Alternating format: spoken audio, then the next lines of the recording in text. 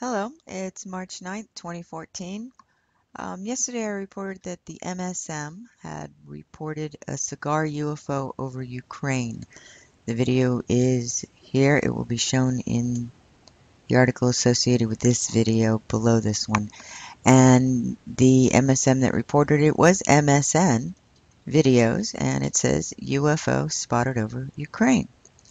Well, today, going over to the Turner Radio Network, we see that those cigar UFOs, perhaps the ones that have been reported over American cities as well, are really a U.S. military asset. It's called the Sky Dreadnought, and the title here is U.S. deploys new Sky Dreadnought over Ukraine, and the media calls it a UFO. According to this report, the United States has deployed a spectacular new military asset in the skies over Ukraine.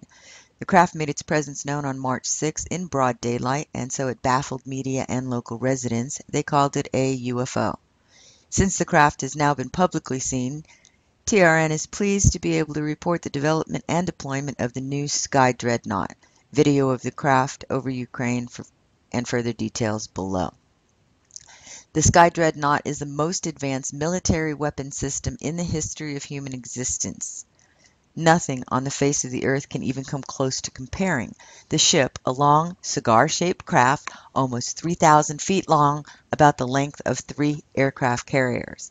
It flies by virtue of a gravity manipulation system, allowing it to operate at any altitude, even into space, and return without the need of jet engines, propellers, massive fuel tanks, or rocket engines. All this is achieved by manipulation of Earth's gravity, which, for all intents and purposes, affords unlimited motion possibilities. Since the craft manipulates gravity, there are zero gravitational effects upon the crew or systems inside the craft. Instead of the craft moving despite gravity, gravity itself moves with the craft. This means the craft can maneuver at previously impossible angles and speeds without the crew suffering any G-forces. While its maximum speed is classified, TRN can report the Sky Dreadnought can easily travel in excess of 10,000 miles per hour inside the Earth's atmosphere or stop and hover, all of it totally silently. Not only can it achieve these amazing speeds, it can do so almost instantaneously, making the craft totally untouchable by any weapon system on Earth.